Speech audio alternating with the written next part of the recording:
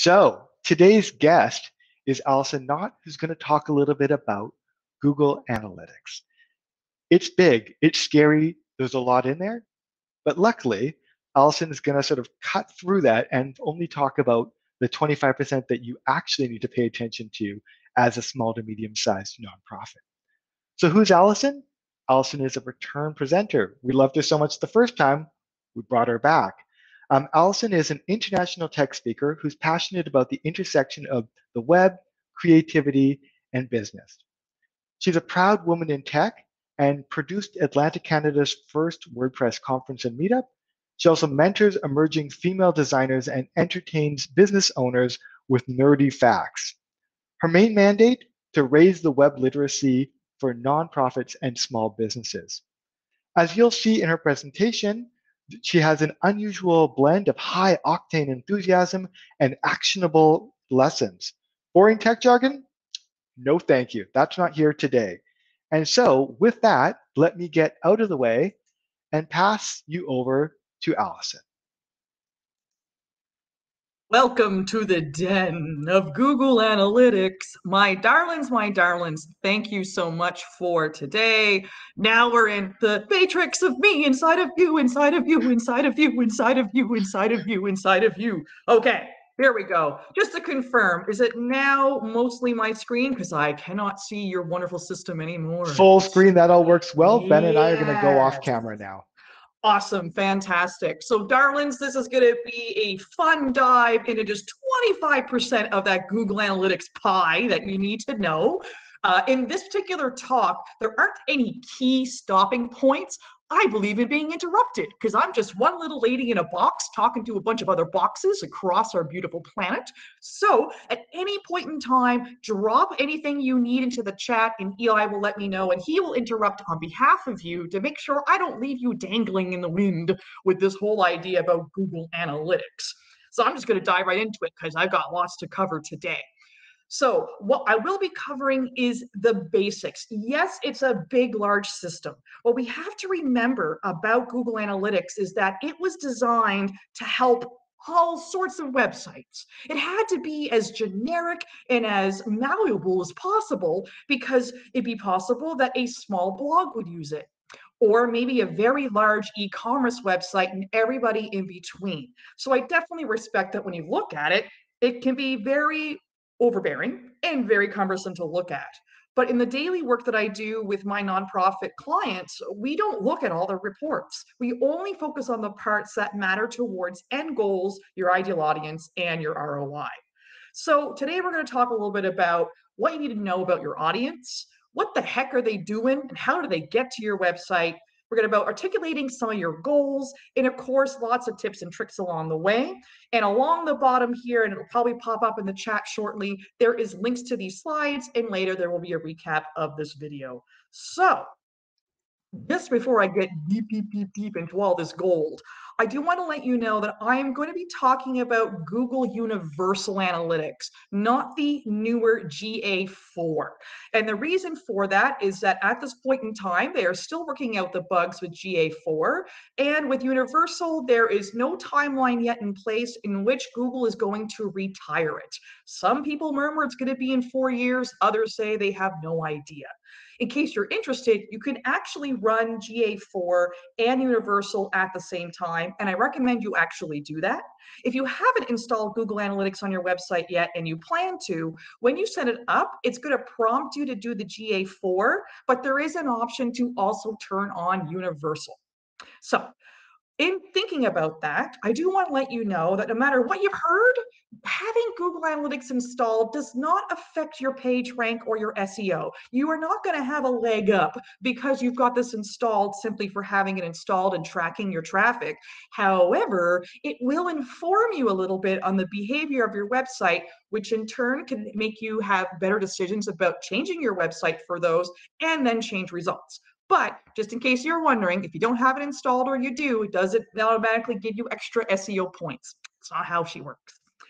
And also, whenever you put in new filters or features or turn on certain aspects of Google Analytics, it will not apply that retroactively to your data. It only does it moving forward. So the sooner you put these tips and tricks in place, the sooner you're going to have a more wealth of information happening, because it can't really go back in time and fix all of those changes that you've made. And of course, the system is not perfect. People in incognito browsers, if they have ad blockers, if they're using multiple devices, they aren't necessarily counted towards this. But ultimately, there isn't a single data visualization or tracking system I'm aware of that's 100% accurate, right?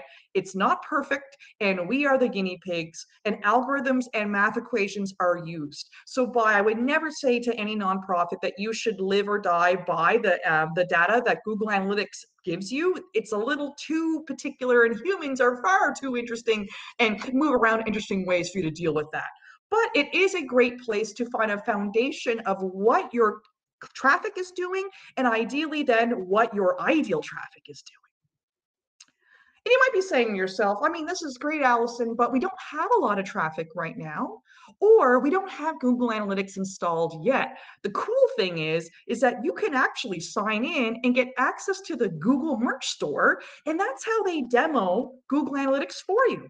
So you can click that support link there, and very quickly in 2 steps, you can be granted access to their account in which you're able to see all the great features that GA offers. So if you want to see a really bumping website that's going live and people are buying stuff and moving around and coming from YouTube and everything else, then do install that demo data to get a really sensitive idea of how powerful this system is. So, getting started. Where in the heck do we start with all of this? What 25% am I going to pull out of the sky and give to you? Well, the first thing is you're going to want to filter yourself out, because Google Analytics doesn't really know when you're on your site or not out of the box. And what I mean by this is it's quite possible that you and your team are fiddling around on the website pretty often, and you don't necessarily want to capture that data. And it's not actually connected to your physical machine. It's based on the router from which you're accessing the internet from. So you want to make sure that you want to enter in and filter out your IP address from the office, library, coffee shop, if you're able to, depending on where you are and what your COVID restrictions are. And you do that under the admin and then add a filter. And of course, in the slides, there's a link to do that. And then you would put in your IP address. For most of us, it's just a matter of going to Google and typing in what is my IP address and adding it.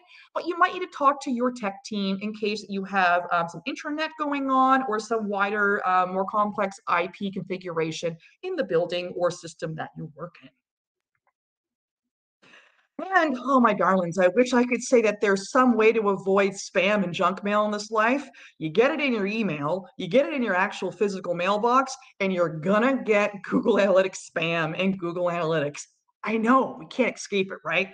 But the sooner that you make sure that you have bot filtering turned on in admin views and view settings, the easier it is for, as we all go through and work with Google Analytics together, they build like a list, right? That's going to keep people and known bots and spiders out of there. They are still going to happen from time to time. You might review your data and see a huge spike, and it turns out it's just from this website called like botscope.xyz. The only reason they do that is they hope that you will click it and go to their websites. It's tough, it's ongoing, but you can now filter out your spam with a bot filtering setting. And the other thing is to link your Google Search Console. So there are 2 different products with Google, right? So there's Google Analytics, which is sort of like a fishing rod in the river that is your website, and it's just kind of monitoring activity as it happens. On the other side, we have something called Google Search Console, and that is monitoring any traffic or potential traffic you get when people are searching on the Google search engine. So they're separate products, but you do want to link them together. The number one reason is in recent years, Google Analytics isn't the greatest way to figure out things of like the actual keywords and queries people are searching for. And the other part is that Google Search Console will give you important data even if people don't click from the Google search results into your site. It can do things like what kind of queries were used, how many times you appeared in search results, and that click-through rate of when they appear. So Google Search Console is helpful even if they don't go to your website. And then Google Analytics is all about what happens while people were mowing around on your delightful content. And if you have a site search on your website, like a little search box that people can go into and find things for those power users that you have, you can turn that on so that Google Analytics will also let you know all of the queries that people search when you're on your website. So if you were with WordPress, it's very complicated. You turn on site search and then you type the letter S, because that's how that's how WordPress understands that there is a search query happening. And for Squarespace, it will begin to gather that data once you add Google Search Console. So that's a lot of fun. And so when you have that set up, it's not going to be a lot of traffic or a lot of result, generally speaking, but depending on your site design, if you have a lot of articles or you have a very convoluted navigation system, you might find out that you have users who are using your search bar as a way of navigating and finding items. Maybe they're misspelling or using alternative spellings of something that's really important to you, or they're trying to hunt for a white paper or a cause or a story or some other piece of content that you haven't been promoting lately, but is being searched. So looking into behavior, site search, and then search terms can be a very valuable asset, right? As far as, are we putting things correctly on our website? What are people interested in? It's a good nugget to know. And out of the box, Google Analytics doesn't have demographics turned on. And the reason is they use sort of a third-party script to do this, and that changes the parameters of your privacy policy a little bit. So if age, gender, and interests are of interest to you from a traffic perspective, you will want to turn this on. Now, the thing is that this is quite subjective because number one, gender expression cannot be limited to just two ideas anyway. So that's a little bit of a strange way of trying to capture information for our traffic, but it's also subjective to the user's history and their other interactions with Google. Again, it's not perfect, but it could be useful information for you, right? Perhaps you want to need to know that age demographic, or one that's really interesting is affinities and in-market segments. In particular, that right-hand screen there can be very useful if you want to or do run Google Ads. These same categories are used when you're placing Google Ads. So you can actually use this from a traffic perspective to help inform what buckets and areas of focus you want to place those ads into. I know my intro. I'm so sorry, Eli and folks, that said that I wasn't going to get into jargon, but there is a little bit of basic jargon. I'm just going to try to make it as fun and exciting as possible, considering. For the dashboard. So I'm going to get my little mousey rolling around here. What I'm going to do today is I'm going to go over all of these sort of reporting sections, not all of them, only the 25% I think you know. And over here on the top right-hand side is our time frames, right? That's how you use a calendar picker to figure out what level of time you want to look at your historical data. And it can also be comparative. So you could compare this quarter to last quarter, this quarter to last year's quarter, or any kind of time frames that you want. And I do recommend with Google Analytics that if you start looking at your data on a daily basis, you're going to drive yourself bananas. I don't really recommend it unless you're doing a very targeted, limited run campaign. Otherwise, you want to think about how the work and flow of your nonprofit is. You might be more important for you to look at it every week or every month, every quarter, or whatever sort of section, seasonal, trend-based time that makes sense for you. And then depending on the reports that you activate over here within these reporting sections, you're going to see different sorts of data visualization. And also you may see different kinds of behavior dimensions and metrics. And we will get into that language just a section. So this part stays the same. The upper portion tends to stay the same. And in the middle will transform based on what sort of insights you're looking for. So in Google Analytics, how are we measuring what's going on here? We measure it in a number of languages. The first one is dimension, which is a really fancy way for the thing you're trying to look at, right? You're trying to look at a city, or looking at a page, or you're looking at a goal, for example. And then metric is just the results used that articulates that dimension. In other words, a percentage or a number. Could be positive, could be negative. You could have a delta in there depending on what the math is. And then we talk about users. Now, when we talk about users, we don't physically mean individual people. We're talking about cookies, which is why it's important in your privacy policy to make sure that you are letting the world know that you have Google Analytics installed, because it's using cookies to track the activity on that website. So it is entirely possible if a person is on their computer and then they're on their phone, they could become two users, right? Because there's two different cookies being launched on the website while they're on it. And there's also segments. You might have heard that term when you're doing email marketing. The same thing applies in Google Analytics, which is, even though you have all the data at a glance of all of your traffic, you can filter it a little bit to just drill down to a certain section. So maybe you only want to look at activity from a particular country or city, or maybe you only want to look at the activity based on your organic growth. And now we got to think about, well, what are we measuring exactly with Google Analytics? I'm going to tell you one thing we're not measuring: hits.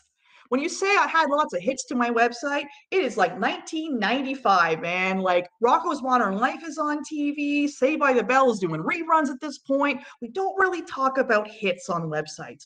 Instead, we like to focus on what we call page views. And that's basically each time a user is on a page. And in Google Analytics, a repeat view during a session is counted. So if I was to come on your awesome website and I went to your home page, then I went to your about page, and I went back to your home page, that is 3 page views. Or if I reloaded your website 5 times, that would be 5 page views. We don't say hits because hits is whatever a piece of content is loaded. So back in the day when we would say hits, if you had a website with 5 pictures on it, it would be 6 hits. 1 hit to load the page, and then boop, boop, boop, boop, boop, boop, 5 extra hits just to load those images. So we stick to page views. And there's also unique page views. I don't often really rely on this metric or this measurement that I want to use, but it is calculated on a session basis. And this was a way for Google Analytics to kind of overcome that idea about people reloading a page view. So it's only calculated, so if they were to reload a page 5 times, that would be calculated as a unique page view.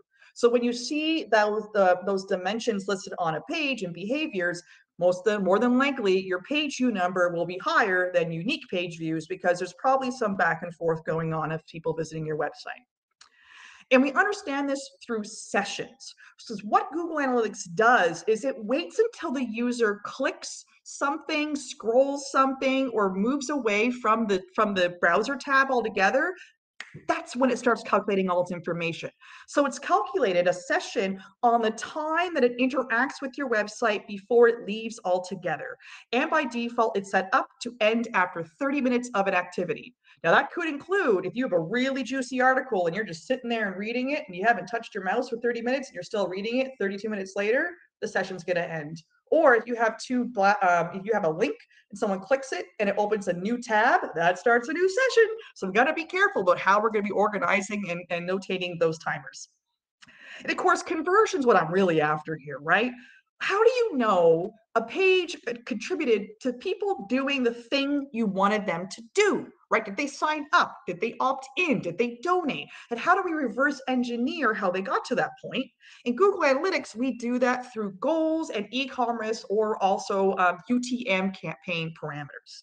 And there's also one that a lot of people like to talk about, and that's the bounce rate. I think maybe because it's just the shortest word in here, people really gravitate towards this term.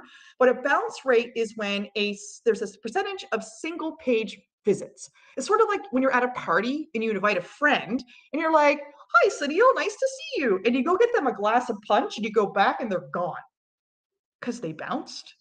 A lot of people are really worried that having a high bounce rate is really awful for their website.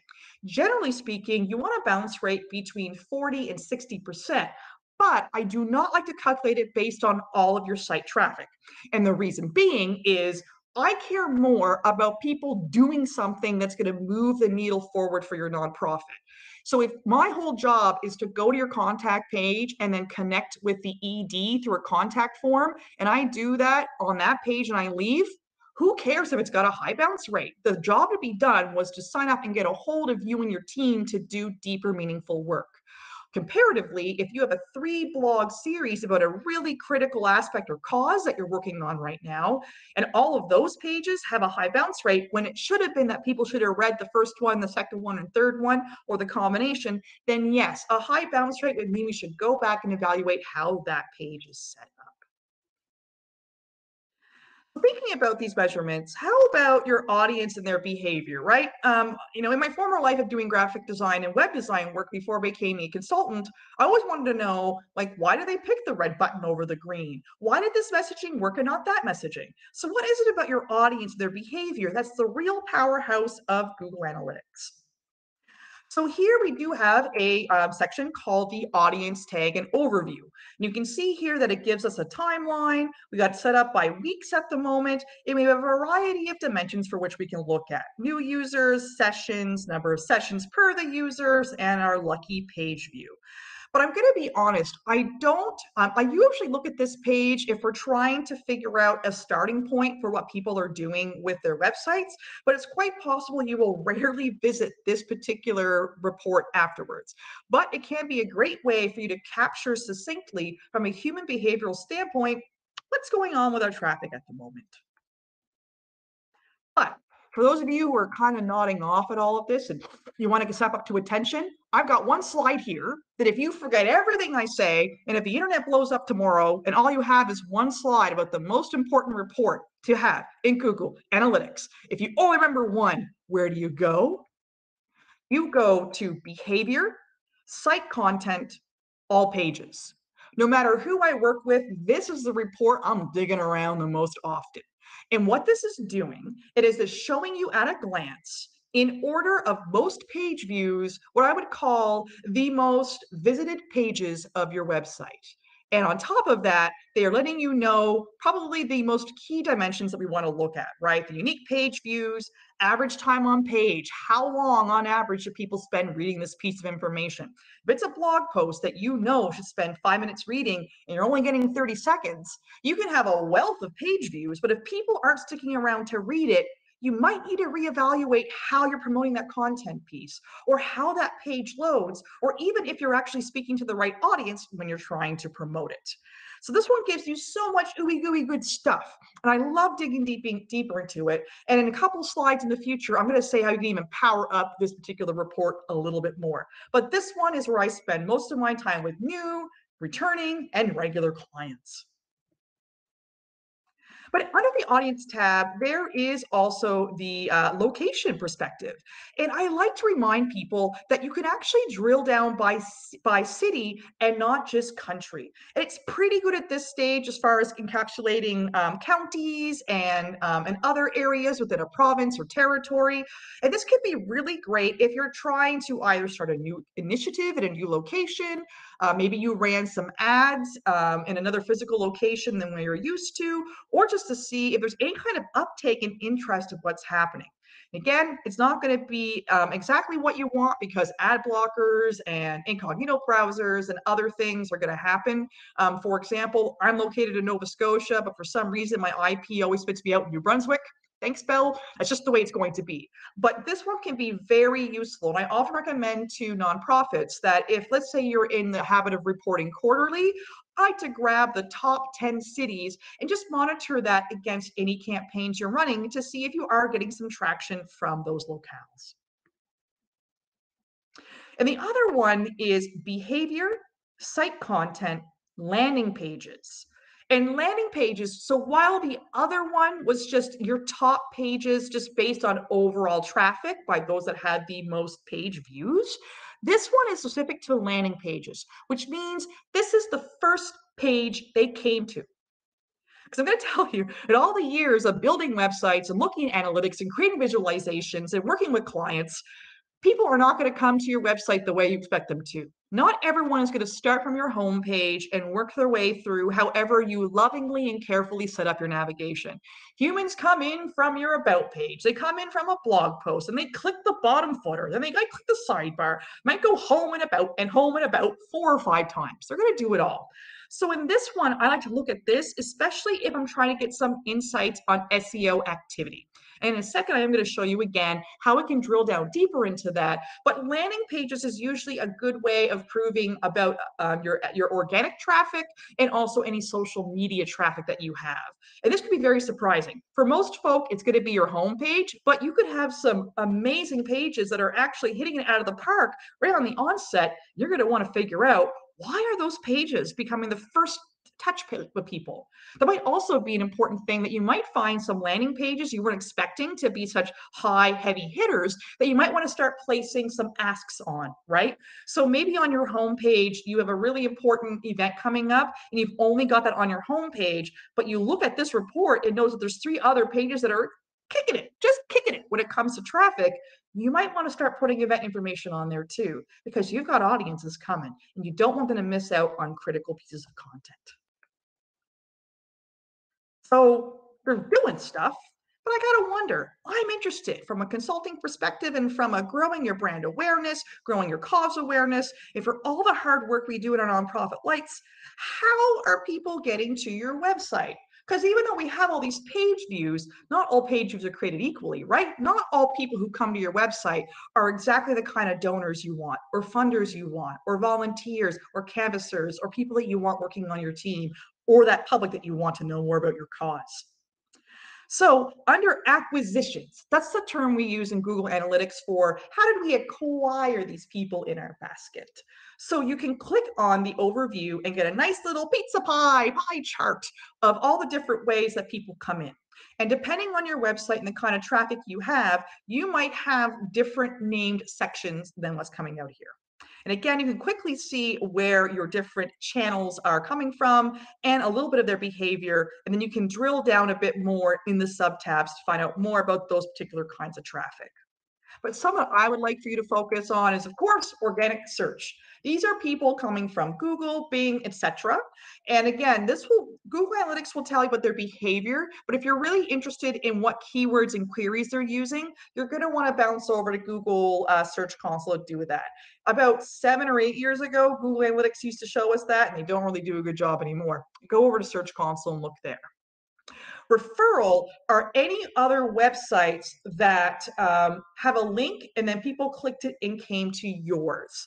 And so for us in the nonprofit sector, I'm going to say this is really important for, are we connecting with our community partners and making sure that we have links that are relevant in their resources page or a blog post they wrote or a retrospective, or like we do here with TechSoup events, right? We do recaps of the content. I know when I get clicks from all the hard work that's been done recapping those articles, because I'm going to find it in my referral traffic. And it's also a great space for you to understand as well, are there any other sites or communications you didn't realize that you're getting traffic from, and you might want to reach out to them and build a stronger connection as community partners for content, for doing work together, whatever collaboration means to you. But I do want to put a little caveat on referral. It's not a perfect bucket. It also sometimes does things like Facebook will show up in there sometimes, or I think some of Facebook's like mobile traffic will show up as well. And Linktree especially. If you use Linktree for Instagram, it's going to show up in referral because of the best of Google Analytics mind. That's a website, not necessarily a social app. So you have to be careful with that. And there's one called direct. And direct is like the black hole of all of these buckets of how people come. Basically, it either is going to mean 3 things. They typed it directly into their browser and came to your website. They bookmarked your website and came to it that way. Or Google has no idea where to put them. They can't put them in the search bucket. They can't put them in referral. They can't put them in email. So it lands there. And the biggest takeaway I would say from that is do your due diligence to track and promote all of your content and traffic so that you shrink down how much of your traffic is direct. Sometimes you can tell if that traffic is brand based because they'll go to particular pages and you're like, oh, only people who really know our brand or know our cause or know our initiatives would visit these pages. So when I see this under the direct bucket, we know we're doing our job from a brand awareness perspective. But you could have some pages where you're like, I have no idea how these folk got here. And they're not really sitting into our other buckets. We have some work to do when we're sitting on our campaigns to try and make sure that we can attribute all of our traffic to other buckets than Google's fancy bucket. Of course, there's social. You got YouTube, Facebook, Instagram, but you also got Reddit and Yelp and Quora and Pinterest, right? So a lot of social tracking go in there. And that's a great way for you to drill down. Yes, while it's great that people liked and commented on Facebook with their posts, what does that traffic do? Is that traffic more active than our other traffic? It's good to find out. Of course, paid search is if you are running Google ads, your content will show up in there, or sorry, your traffic will show up in there. And email is generally going to be your newsletter platform. So like ActiveCampaign, MailChimp, ConvertKit, all of those done right, they should be landing inside of your email bucket of acquisitions. But it also does sorta include Outlook and Yahoo and Gmail, but it's only if the campaign is set up correctly. So email is okay. It's not the most sound bucket we have. It really does depend how the email client system you use is set up and if it's spitting it out. In that case, I highly recommend using like UTM parameters to kind of tag those pieces, which is great. Okay, cool. So we got a little overview, but like, I'm not here for that, Allison. I'm here to understand what in the heck do I do with this giant open box that is Google Analytics. So let's put it together, right? Like, how can we action some of these things? When I talk with clients, I think there's a misconception that I will go into their Google Analytics and like a crystal ball, I will look into it, and all of a sudden, based on all these numbers and data, I'm going to see a complete picture of what's happening with your website. But actually, it's not like that at all. In fact, I need to understand who is your audience and is their behavior lining up with the goals or ROI that you have set up for your site? Once we understand that, we go to Google Analytics and we ask a question first. And then we go digging into the data to find answers, not look at the data and hope that some sort of story emerges. Story starts with a why and a question and a motive, right? And from there, you go looking into your data. So when you're looking at it, you want to hold in your mind, if I'm thinking about our ideal audience, our ideal funder, our ideal, cold lead, warm lead, whoever's persona you have in mind, and you think, and I'm thinking about them in terms of donating, or I'm thinking about them in terms of creating a collaboration with other organizations, then you go digging around Google Analytics to see if you can solve what's happening with them. You can also use it to look at the performance of pages and posts. Based on what makes sense, again, for your goals and ROI, you can look at great performing pages and then contrast those with pages that aren't doing as well. And then you can kind of go, oh, I wonder, we think, we have a hypothesis that this page is doing well because of X, Y, and Z. This one isn't. Why don't we test what we've done on this page on that one, let it run for 3 months and see if we can't increase the behavior we want?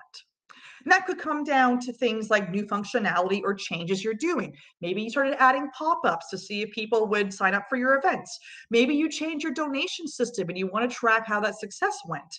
Maybe you're changing some design. Maybe you've added a whole events module and you're just curious to know if anybody actually bothers looking at the events section of your page, or if they're going to continuously just use Eventbrite or Facebook to access those pieces. So when you're starting out, it's more about, what's my core audience want to do? What do I hope they do? And did they do the thing we wanted to do? And if not, can we reverse engineer where it might have worked better and test that out? And one thing I ideally offer up as a tip is when I do go looking at clients' data, I will see some interesting, like after they've asked, we've asked the questions, I'm going in with my little sleuthy hat and my spyglass, and I'm looking around. I might see trends, or I might see some sort of flow or spikes or some really interesting anomalies. And I'll go back and I'll say, oh, can you tell me what happened between of May and September of last year? And I'll get, I think we did an event. Oh, did we publish that series? Oh, is that when we were on CTV? So what you can do in Google Analytics is, to avoid wondering what in the heck happens when you're looking at historical data, is you can leave notes, and they're called annotations in Google Analytics. There's a couple of ways to do them, but the quickest way is whenever you see a timeline illustrated like this, there is a little drop-down arrow. And when you click it, you can fill out a little note to yourself and set the date. And you can be private or collaborative a bit about it. So private would be you want to keep a note for yourself. Maybe you're a developer or maybe you're working internally and you don't want anybody to know that you forgot to publish that blog post for 2 weeks. You just want to leave a note for yourself. You can put it in there. Or collaboratively means anyone who has access to the Google Analytics will be able to leave your notes. As you can see here, the little notes will be these little tiny speech bubbles on whatever date you put in. So what would you leave as a note or an annotation? Whenever you publish new content, hopefully you have a really strong content calendar set up so you actually know when things are sent. But Google Analytics, it's good to always put in when a new page or post or other kind of post type is launched. Any marketing email campaigns, digital advertising you want to leave notes about, any offline advertising, right? We're talking about reaching a new city or a new region. You might want to leave a note in Google Analytics that you ran a TV ad or a radio ad or you did a print ad. Any major website changes, new design, new content, you're testing out a new plugin, any website or server problems, maybe your hosting went down for a couple of days, maybe your cart system wasn't working, or any other notes, if you think that it might be useful to future you when someone, myself, or someone else on your team goes digging through the data, do leave that note. And of course, you don't have to log in to Google Analytics every time you want to look at a report. In fact, you can schedule them and just have them emailed to you. So when you are looking at a report, in the top right-hand corner, just above the date picker, will be an export feature. And you have an option to email it as a PDF, Google Sheet, Excel, or a CSV, depending on whatever your preferred way of working with data is. And then you can email it to yourself. And then you can even set down the frequency, like daily, weekly, monthly, quarterly, and then what day of the week you want it to send, and for how long you want to do it. So you can set up a report, get comfortable what report matters to you in the 25%, and then just get emailed. And that's almost like a great reminder. Oh yes, every end of the month, we always go in and we look at our acquisitions tab. I just want every month to check in and see if we're doing that work. We said we're gonna be more active on YouTube and promote it through Facebook. I wanna go in and see if we're actually doing that month over month. You don't even go into Google Analytics, my darlings. You can just have it emailed to yourself and you will just look like the tip-top boss that you are. Now, I talked a little bit about diving a bit deeper, right? So this is for the folk in the room that definitely are already a little more familiar with Google Analytics. They kind of want a little more juice, a little more right in it. So we've already talked about there's these dimensions that fall down, you know, page view, sources, that kind of thing. But you can add another dimension on top to drill even deeper into your data so that you don't, again, have to do guesswork.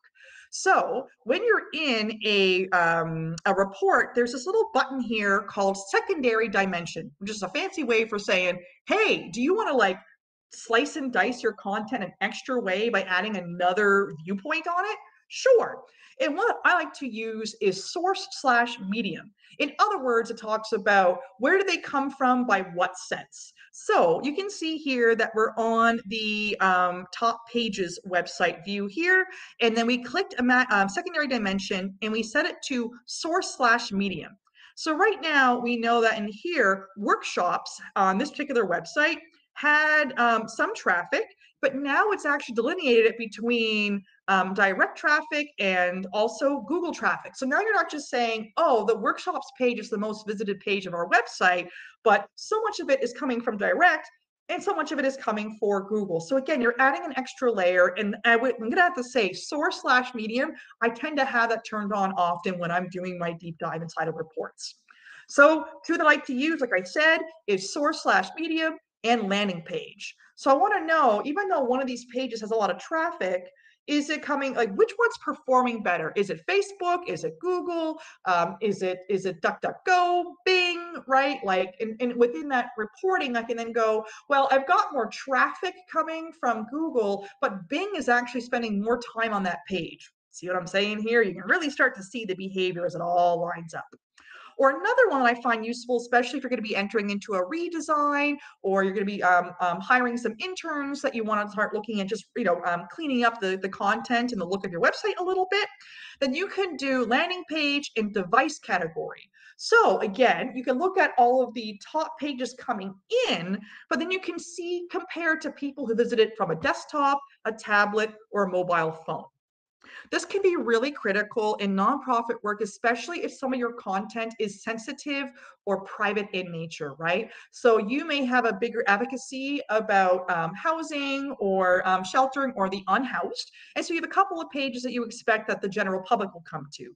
But maybe you also have a page that makes sense that people and clients that actually use your services from an unhousing perspective would use it on a phone. And you might want to cross-check that data, right? Because that page might be more important. Are mobile folk finding what they need because they're in a moment of urgency, right? They're trying to access the services that you provide versus the general public who are just looking to find out more information about what your nonprofit does.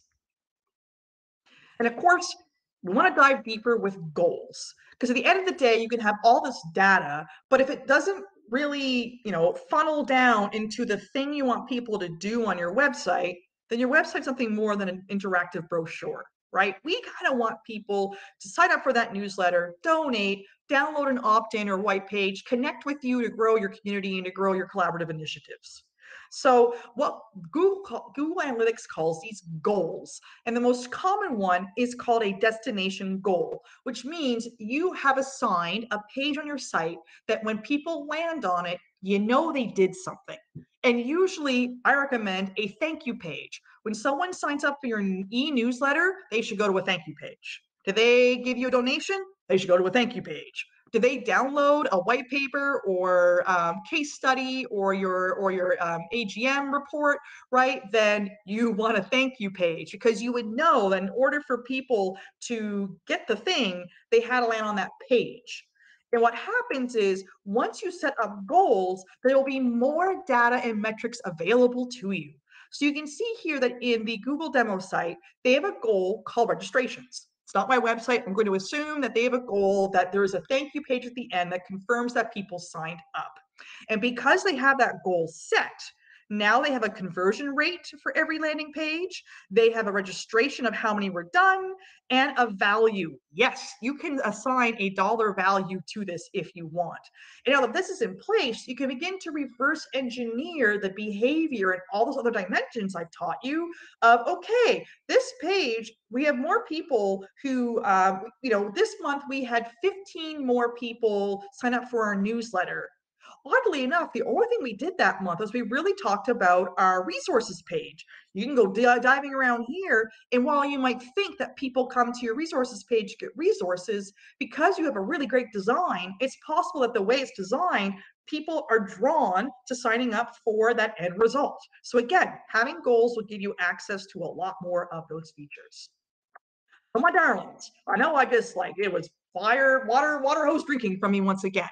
But you can get these slides at 25-GA-nonprofit, today's slides. And also I have a 5-page PDF that goes over all of those reports in detail, the dashboard, how to create the goals I just mentioned, and all those other great things. That's totally optional. You don't need to get it if you don't want to. So my darlings, thank you for your time. I'm going to stop sharing, and I'm happy to answer any questions that people may have in the chat. Thank you. Mwah. Well, that was amazing. Thank you so much. Really grateful for you to come and give us the overview of what is this terrifying beast, Google Analytics. So questions are coming. And for the rest of you who have not yet thrown your questions into the chat, put them right in there and I'll make sure I read them out for you. So we've got the first one here actually coming from Cheng, who's asking, when starting, one challenge I have seems to be not having enough data to actually compare yourself against. Is there some industry standard or KPIs that we can use to figure out whether our numbers are normal or crazy looking? That's a good one. And it's kind of hard to answer without to have a benchmark. There is a feature inside of Google Analytics in the settings where you can set up an industry benchmark. It's not perfect, and depending on what you're offering, I think there's about 55 different categories. You can sign up for that inside of the Google Analytics admin area, and that can give you some idea. I'm thinking of one, I did one in the insurance industry, and that one worked out really well. So we were kind of worried that our social media wasn't working that great until we looked at the standard for all of the other insurance companies that opted in to being part of this. And we were like doing awesome. We were like, oh, wow, that's fine. The other thing I would consider is think again about the flow and nature of your traffic. And you might just want to wait 6 months and then maybe compare that to the 6 months prior. So there are no standards. The only thing I would say is continuous growth is always great. Not that growth is going to be happening forever. That's like physically impossible. But it really does depend on what you're doing. So I wouldn't focus too much on, are we higher or lower than others? I would compare yourself to yourself either quarterly, monthly, or every 6 months. Lovely, that's helpful. And Sarah also listed a good M&R benchmarks report as well, which is a place for you to compare specifically against, I think, other organizations and nonprofits, which is, I think, going to be useful. I've got another question coming in here from Murray Leslie, who's saying, at this time, should websites be designed mobile first? Like when we start thinking about that, should we start with mobile? Oh my goodness, yes, yes, yes, yes. So mobile first consideration would be that when I used to teach UI UX design at NSCC IT College, I would literally tell my students, just imagine the world as one big long brick, right? So in that one big long brick idea, what is the most important thing that you want to have out there before people begin to scroll? I also want to clarify that people will scroll. You hear people talk about the above the fold and no one scrolls. Bullcrap. People scroll. They know how to use their thumbs. They know how to tell their reader to scroll down, right? So absolutely, I would say mobile first design is excellent. It's the most easiest to design for because it's kind of top to bottom. And also from an SEO perspective, if you and a competing or a similar website have the exact same kind of topic and yours is mobile friendly and theirs is not, you get an extra point in search results. Because again, we're saying that we're taking care of that, right? And also mobile design usually means we're trying to load it quickly, which we're also thinking about those who have very slow internet connection. Not everybody has the beauty of having fiber op, right? So absolutely, if can, go mobile first. And if not, find a nice juicy grant that will help you get there. Awesome. We are now at about 4 minutes left, so we've got time for 2 questions. First from Alex, how do you translate your goals into Google Analytics trackable goals? Like how do we actually track a link into a goal conversion? So one way you can do that is, it depends on the nature of what that link is going to be. So the easiest one is, as I mentioned, if someone has to like enter in information that number one, you're going to get regardless of the website, you know, if Google Analytics works or not, that you know they converted. And then you want to make sure that they're going to land on a page that only somebody who is in there can actually attain it to. If instead you're just interested to see if people are going to the third blog post in a series, that can also be a destination goal. So any link on your website can be a destination goal. Conversely, if you're doing work where you're trying to like share things on social, there's something called a UTM parameter. And what a UTM parameter does is you could, okay, I'll set the question really quickly. How do you know if you send 3 tweets about your homepage, which tweet is actually working the best? Because you're just sending them all to /home, right? But when you use a UTM, you add an extra piece of code that says this is coming from Twitter and it was tweet number 1. And this is coming from Twitter and it was tweet number 2. This is coming from Twitter's tweet number 3. And that way you can actually compare your work doing with that. There's on, if you get the download or on my website in a blog post is using UTMs for traffic growth. That would be a great resource for that question to kind of dive deeper. If you're not so interested in end conversion results, but you want to track links better, that's one for you. Awesome. And we have actually a final question coming in here. Let's see from Cenk, which is, so what if I get stuck? Is there a good community resource or forum for getting support with Google Analytics questions? Good one. I don't know of any free ones. I myself am a longtime student of Data Driven You, run by Jeff Sauer. And so you might be able to find that group on Facebook, but I'm not sure if it's only limited to people who are taking his course to be other Allisons. I would say you might want to start again. I find Facebook groups to be very valuable. I don't know of any ones I joined specifically for Google Analytics, but you would want to look for maybe some marketing groups that have a couple of gurus in there that like to have Google Analytics. But I can't think top of my head. And I'm also a big fan of YouTube. Like, I think YouTube is the underrated resource for free learning at your own time. So unfortunately, though, Darla, I don't have a specific course or name or group that I could refer them to.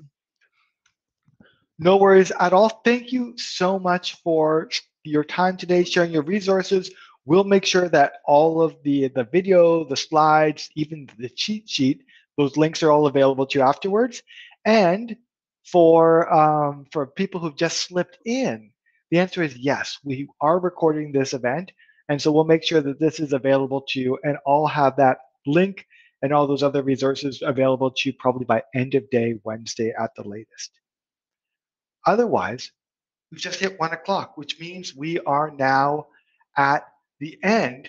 Before I let you go back to your busy lives, let me just remind you that that normally we have all kinds of events lined up. We don't this time, which means the second slide.